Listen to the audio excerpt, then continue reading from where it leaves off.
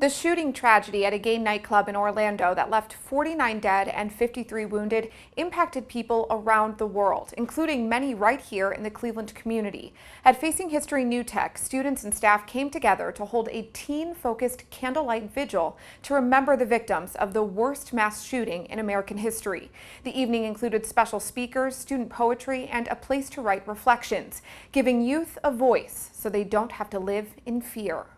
We're marking a really tragic event. At Facing History in general, we talk about taking action, choosing to participate, not shying away from difficult things. So I just thought this is the perfect thing for our school to be the organizer for. And we did invite anyone from any school to attend, any teens that wanted to come. We encouraged them to come. So I just wanted to do something for our kids because we do have a larger and maybe more open LGBTQ population than do other schools, where we talk about that more and we have events more. There are people in the community who are there for them.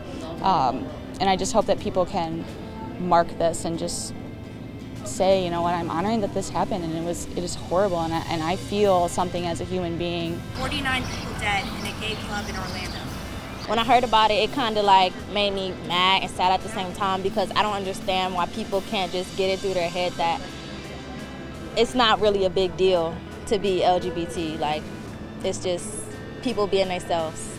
As a member of the community, both being trans and pansexual, it's really important to me. This really had a huge effect on me and an effect on how I looked at the world, and I had forgotten that homophobia wasn't a thing of the past and that it's real and it's killing us.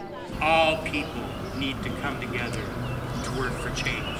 Especially for the kids here, for them to have some kind of perspective as far as what this all means. You know, many of us who are gay have had to live with this fear for many years, and a lot of these kids are afraid, are scared, justifiably so.